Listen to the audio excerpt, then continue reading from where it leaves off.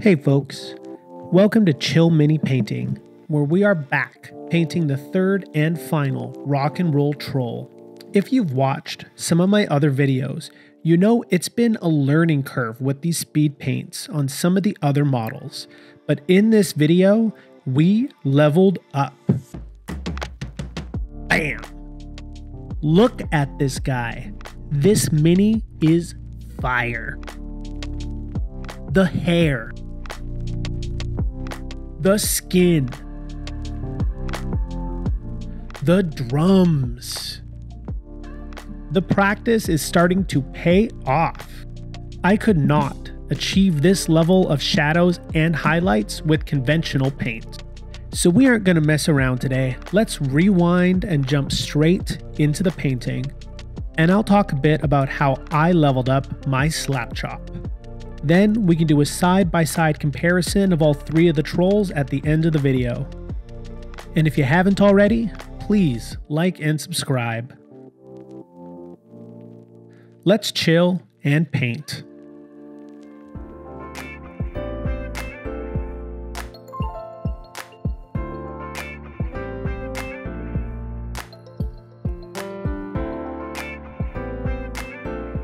So let's start about talking about the skin on the model. I was really looking for a light green. It's something I attempted to do with the other model I painted, but I really didn't get the results I was looking for. In the last mix, I did 1 drop of orc skin with 3 drops of the Zealot yellow. With this mix, I did 1 drop of orc skin with 6 drops of the Zealot yellow. And that helped out in 2 ways. The first way it helped was I actually got the tone of green that I was looking for, a really light green. And the second way it helped is it thinned out the paint, so there isn't as much pigment compared to the medium of the speed paint.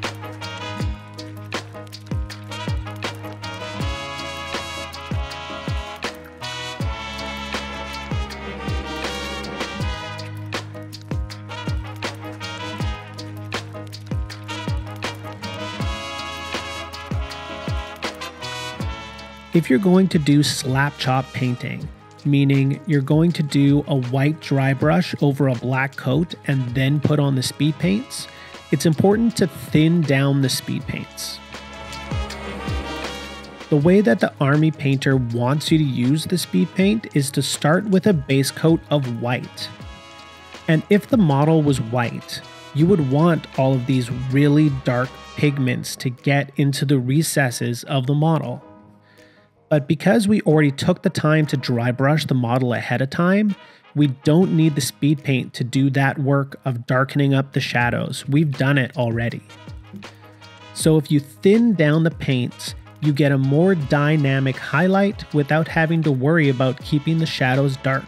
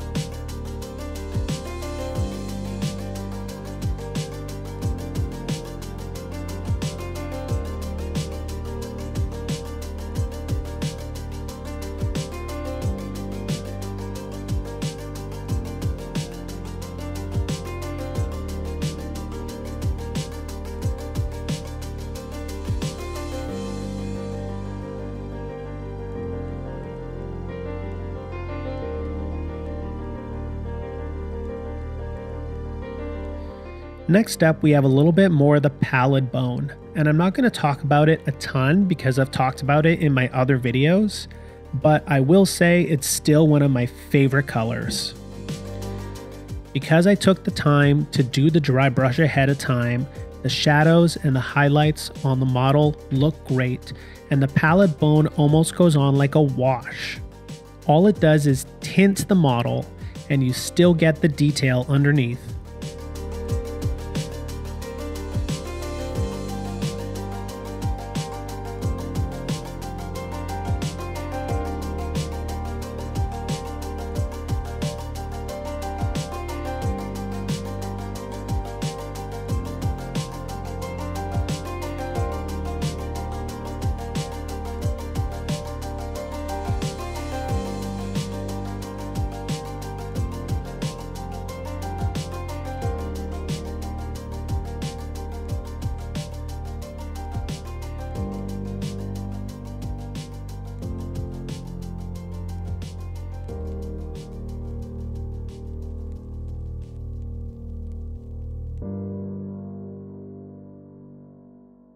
Okay, let's talk about the wood in the drums, which I got from combining a drop of the Satchel Brown with a drop of the Slaughter Red.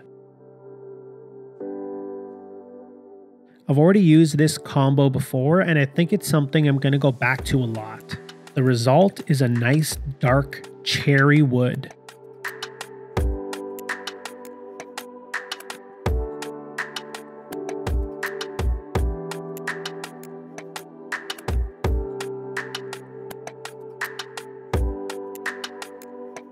I've noticed when you're doing the fine detail with the speed paints, it is possible to do, but you have to be careful with a couple things. You have to make sure that your brush is dry ahead of time, because any water in the brush is going to dilute the paint and it's just going to run everywhere. The second thing is to not load your brush up with too much paint. If you've got a big glob of speed paint on the tip of your brush, as soon as it touches the model, it's going to run into every recess that it can find.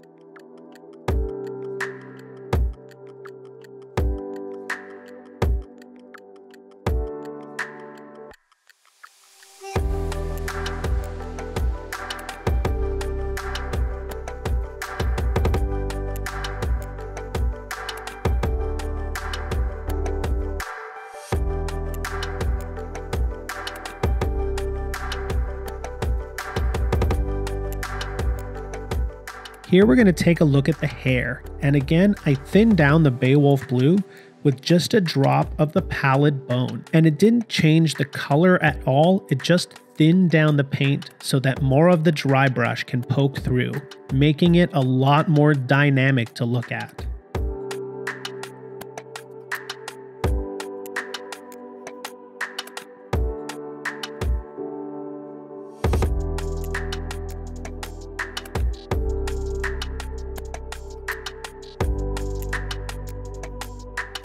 I decided I was going to use the Peachy Flesh for all of the rope on all three of the models, just to give it a little bit of consistency in the color scheme.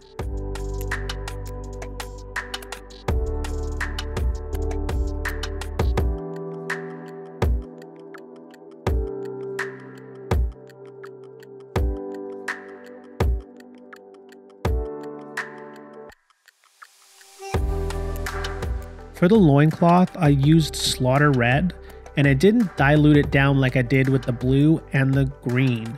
And the result is that it's probably my least favorite part of the model.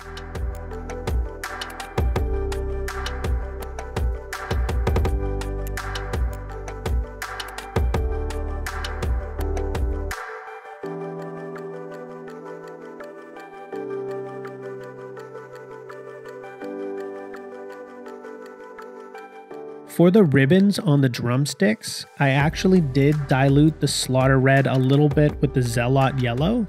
It's kind of hard to see on camera, but the diluted red on the ribbons looks way better than the red on the loincloth.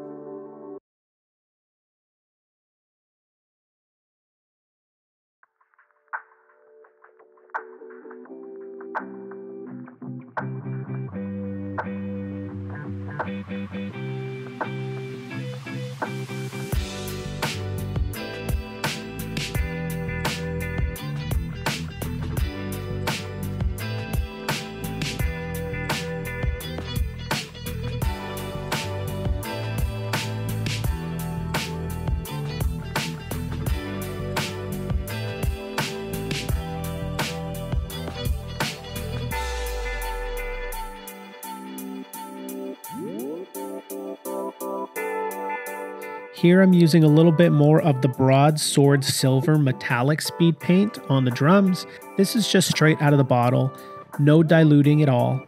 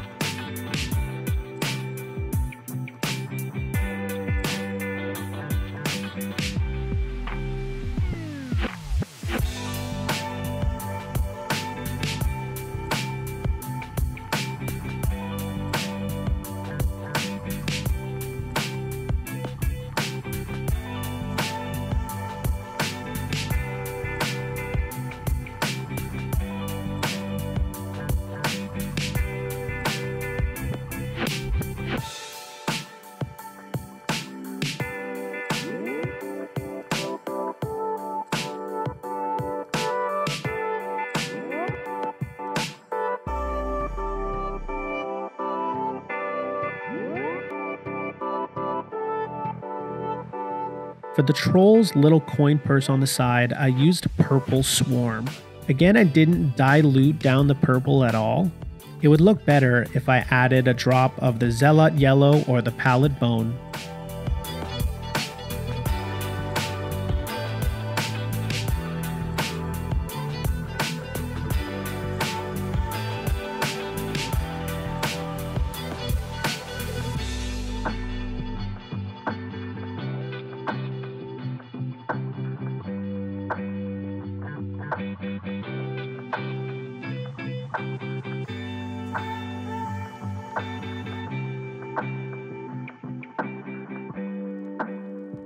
So now that you've made it to the end of the video, you can see a comparison between the three trolls that I've painted with the speed paint. I think seeing the three models side by side makes it clear just how more dynamic the drummer is compared to the other two.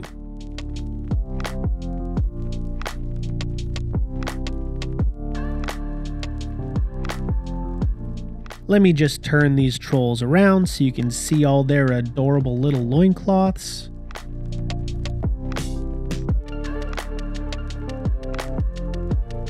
Thanks so much for watching. If you haven't already, please like and subscribe. I'm going to be taking a break over the winter holidays, so I'll see you again in the new year.